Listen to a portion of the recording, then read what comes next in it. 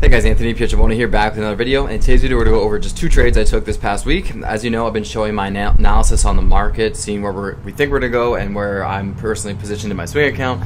But these 2 trades are going to be trades I took on my day trade account. So if you're new here and you're looking to become a consistently profitable trader, you're going to want to hit that subscribe button, because what I'm going to do is share videos each day on how I became a consistently profitable trader. Share the losses and the gains that I make and the reasoning behind trades that I take. So if you want to learn more, then you're going to want to hit that subscribe button. Without further ado though, we're going to dive into the charts. So the first trade that we're looking at is on ES futures. I personally trade ES, which is S&P 500 futures, and sometimes NASDAQ, which is the tech QQQ if you're looking at the ETFs, or SPY, SPY if you're looking at ETFs. The first trade I took was on Tuesday morning. I personally have a short bias, so because of that, I'm looking to take short trades whenever we trade up into resistance. On Tuesday, we saw weakness overnight, just selling off from about the 40.70, 40.80 area overnight, all the way down into the 40.40s, and we opened up about around 40.50, then just sold off, and I didn't want to chase any of that. So what I personally did was I got into short, and you always want to look to the left after, so you just scroll to the left and you see where were the recent lows. So we had lows just below 40.60, and then we had a low down at 40.48. So I was personally targeting the 40.48 sweep of liquidity. Since I had the bear bias, I thought we would take that out before pushing back up and having a bigger retracement. So keeping that in mind, I personally trade on the 5 and 15 minute chart on the daily time frame when I'm doing day trades.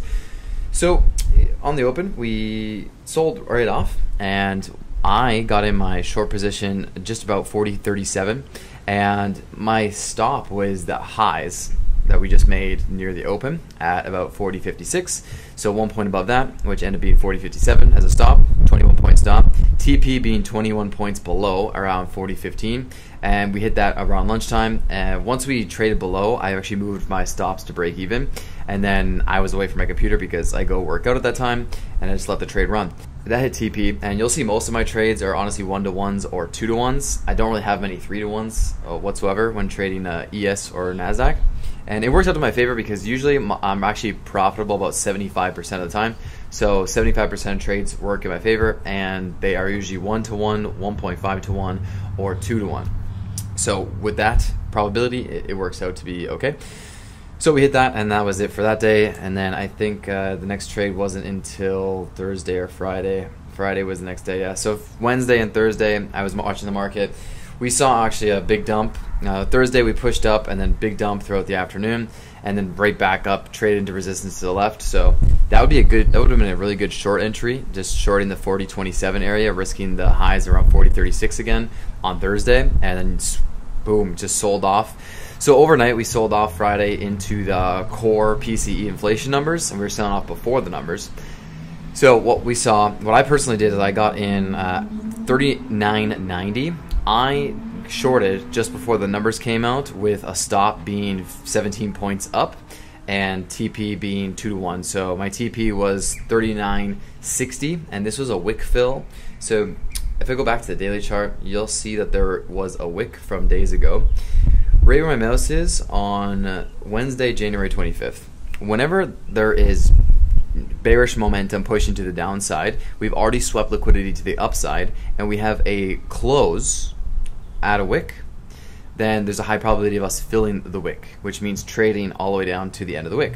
And this is a strategy I backtest, and it works a lot of time. So basically what happened was, we had this huge wick, if you see where my mouse is. We traded up and we swept all highs. Then we traded down. So once we traded down and got the close on the wick, so essentially once we had right here about February 21st, on this close, honestly right there, I could have got in short. I was already shorting on my swing account, but I could have got in short and then used the 39.63 area as a TP for the wick fill, and using stops as a 1-to-1.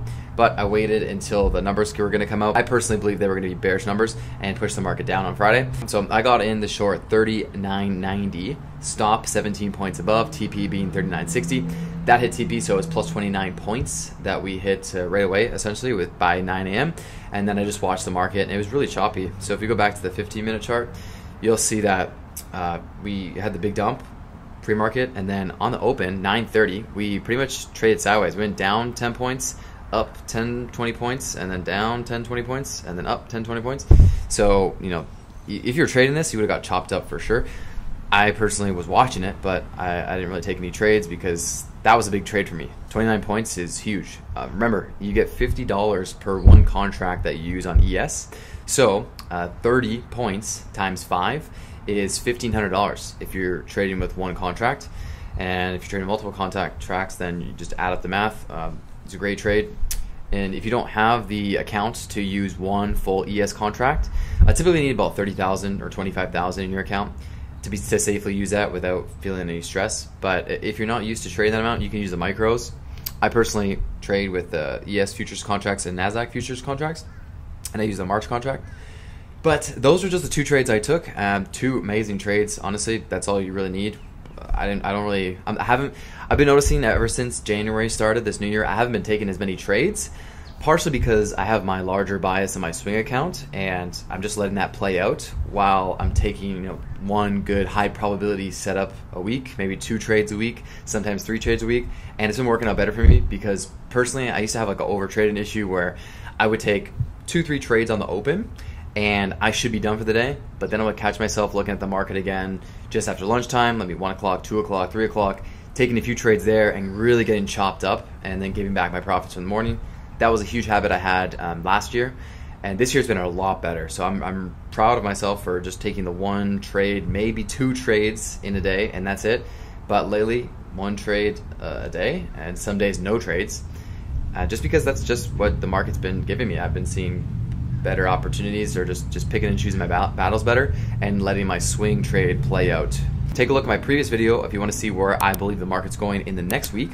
Subscribe for more videos just like this, and give it a thumbs up if you appreciate it. I'll see you in the next video. That'll be coming out midweek. We'll do a midweek market update, and then at the end of the week, again, go over the trades we took next week. Thanks so much for watching, and I'll see you in the next one.